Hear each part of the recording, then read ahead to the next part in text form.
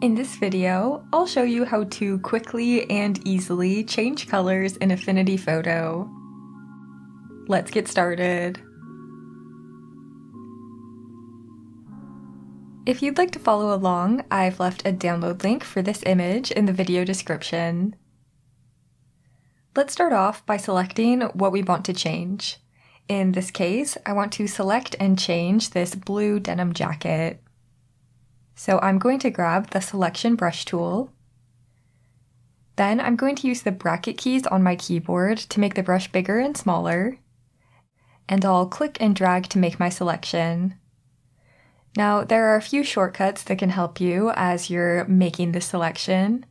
The first shortcut is to use the bracket keys to change the size and get into the small areas to make your selection. The other shortcut is if you ever select too much, you can hold down Alt on a PC or Option on a Mac, and then you can click and drag to remove from your selection. So I'm just going to continue to make this selection until I have everything selected.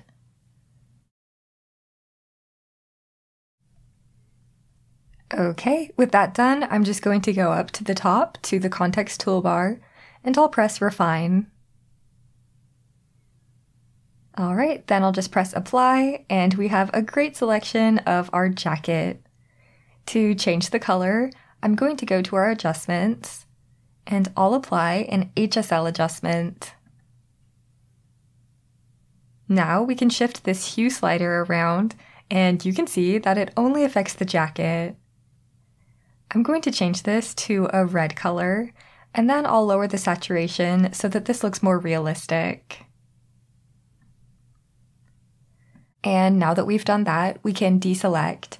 So go ahead and press Ctrl D on a PC or Command D on a Mac to deselect. Okay, this looks pretty good. But I do want to zoom in here to show you one little problem. A lot of the times, when you change the color to a very different color, you might see fringing left behind of the original color. This can look pretty obvious that you changed the color, so here's how I would fix it if this happens. First, add a new pixel layer. We're going to paint on top of this, and I'm going to change the blend mode of this layer to color. Then I'm going to grab the paintbrush tool, and I'm going to select a color of the jacket. So this red color right here should work. I'll apply this to my paintbrush, and then using a nice small brush and a nice low flow and 0% hardness, I'm just going to paint on the edge, and you can see that this adds the red color to that fringing so that you no longer can see the blue. This is a little bit tedious, but I promise it's worth it to get rid of that fringing. So go ahead and continue this painting all the way around the jacket. Now that I'm at the top, I can see some blue peeking through the shadows, so I'm just going to paint over that whole area to change that color. Luckily, because she has black hair, this makes it very easy to paint over the area a little bit messily, and you can do that on this side of her as well. Normally it doesn't look that great to paint directly on top of something like this, but because we changed the blend mode to color, all we're really doing is just changing the color of whatever we're painting on top of. It doesn't remove any texture or make it look bad. Okay, so I just finished my painting, so I want to show you the before and the after. And I can zoom in to show you even better, before and after. I just think that looks so much better.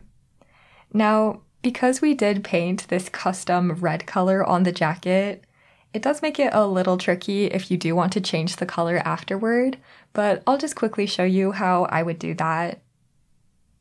First, I'll change the color of the HSL adjustment. This time, I'll switch it to a green color. That way you can really see the red painting we did. And then I'm going to apply an HSL adjustment to this pixel layer. I'll set it as a child layer so it only affects what we painted. And then I'm just going to change the hue until we get a green color that looks similar to our jacket, and then I'll desaturate it to match. And now you can see how nicely that blends in.